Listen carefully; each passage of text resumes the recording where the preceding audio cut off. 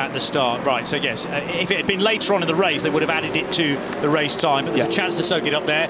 Very busy coming out of turn 4, going either side of the number 17 LMP3 car, and that's the Cool Racing car having to lap its baby sister, if you like, in the alternative prototype class, and Lapierre just about able to keep Jamin behind. Interesting moments here as they try to get by 2 other LMP2 cars, putting lap on the BHK car and ahead the Virage team car. Could this be the moment with faster laps traffic that Nicolas Jamin finds his moments? P3 cars in the mix as well, DKR and the number 2 car. BHK up the inside again from the Cool Racing car. Have they realised there's fast traffic coming here?